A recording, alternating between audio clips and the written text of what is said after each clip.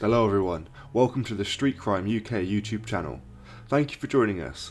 Please don't forget to like, share and subscribe for more exciting true crime content. Today we look at a businessman that's been found to have been acting reasonably to defend himself when a suspected gangster was killed with his own gun during a fight, a coroner has ruled. Security worker Stephen Akinyemi, 44, was shot on the left temple during a tussle with his friend Arran Coghlan on February 9, 2010. The fight took place in Mr. Coghlan's home, a converted chapel in Alderley Edge, Cheshire, where he had arranged a meeting to try and end a feud between Mr. Akinyemi and another man who could not be named for legal reasons. Mr. Coghlan, 45, who is 6 foot 4 inches tall, and the muscular Mr. Akinyemi, who was 5 foot 10 inches, had been in on the verge of becoming a professional boxer. Fought in a small and dark ensuite bathroom, the inquest at London Royal Court of Justice was told. Mr. Akinyemi, who had studied martial arts and been a competitive bodybuilder, was wearing body armour under his clothes, but Mr. Coghlan would not have had time to be aware of this as they grappled. At the end of the inquest on Thursday, the coroner rejected short from conclusions of misadventure, lawful or unlawful killing, or accidental death to deliver a narrative conclusion. He told the court that Stephen Akinyemi, in an attempt to coerce a third party into a course of action, produced a gun to reinforce his demand. The gun, which was at all times held by Mr. Akinyemi and whose finger was on the trigger, was discharged 4 times.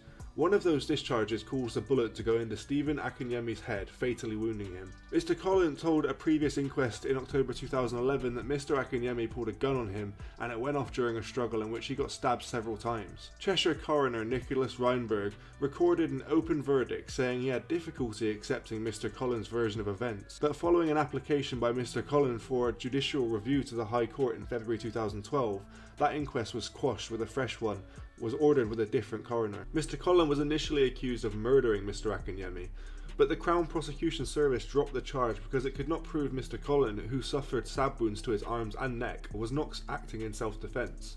Delivering his conclusion at the end of the second inquest, Mr. Richmond said he was satisfied that Mr. Akinyemi and Mr. Coghlan, who had known each other since the 1990s, had been on good terms when the fatal fight occurred. Mr. Coghlan was hoping to act as a mediator between his friend and another man over nicknames. Mr. Richmond said it was highly significant that Mr. Coghlan chose to broker the deal at his home, as he was satisfied that he would never have invited his friend to the house had he suspected he was carrying a weapon or intended violence. He had texted him saying don't pick up before calling him, and pretended he had not got through when the man answered the phone, the inquest heard. Mr. Richmond said that Mr. Coghlan's conduct had been necessary and reasonable in response to a sequence of events that unfolded unexpectedly and very quickly 7 years ago. He also found that the businessman was someone who valued his friends and was loyal to them. Mr. Akinyemi could be violent and a bully, and had a propensity to carry knives, the coroner said. Sending his condolences to the family, he remarked that any untimely death was a tragedy. After the ruling, which Mr. Coghlan was in court for, his lawyer David Mason QC addressed the coroner on behalf of his client. He thanked Mr. Richmond for his thorough handling of the inquest,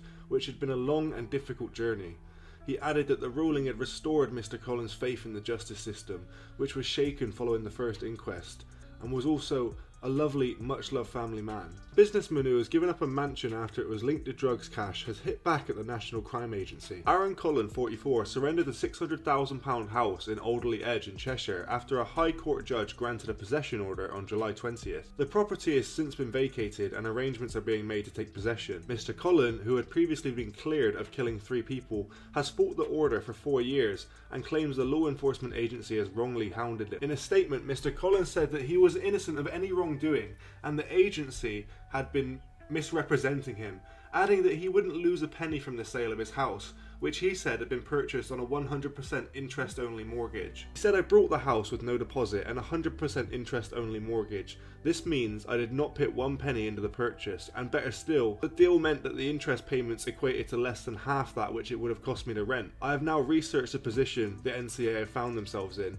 They have to sell to the highest bidder, they have to pay off the mortgage when they do. The only way there could be any adverse cost to me is if the NCA went against their own rules and tried to purposefully sell it for less than the mortgage value. This would mean that I would be liable to pay the difference. However, I've made a bid for £1 above the mortgage value to ensure that cannot happen. The Stockport businessman claimed that the court had been told lies during the case, and that he had been prevented from using evidence which backed up his account. He added I had recently been released from cases perpetrated by the NCA, which were provably malicious.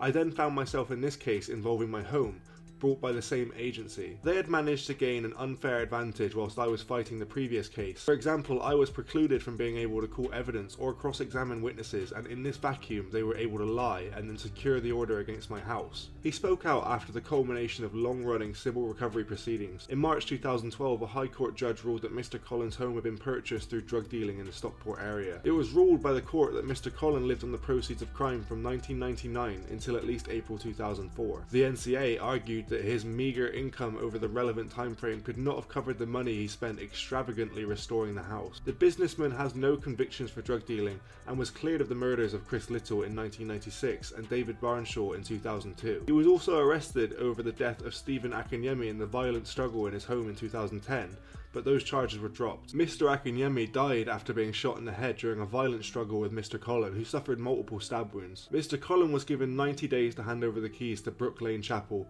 which he brought in 2007, and it was surrendered last month. The NCA spokesman said, "We can confirm that the property has been vacated and the NCA has taken possession as per the order granted by the High Court on the 20th of July. A decision over the disposal of the property will be made in due course." Mr. Coghlan has previously said that the case is biased and based on a pack of lies, and said he may even buy back the house once it's been seized. He launched a claim against the NCA and one of its investigators, insisting he was never involved in dealing drugs, but his complaints were rejected by a High Court official and later confirmed by a senior judge. Mr. Coghlan said that he had started proceedings against the NCA to bring them to public account. He added they have attempted to strike out these proceedings yet again to try and avoid being brought to book.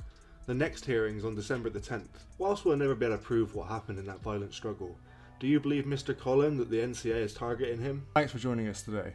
If you enjoyed the video, don't forget to give it a like and a share, and leave any thoughts or suggestions you have in the comments section. We love to read through them all. And if you're new but enjoy UK true crime content, then subscribe to see when our newest video releases. And as always, stay safe.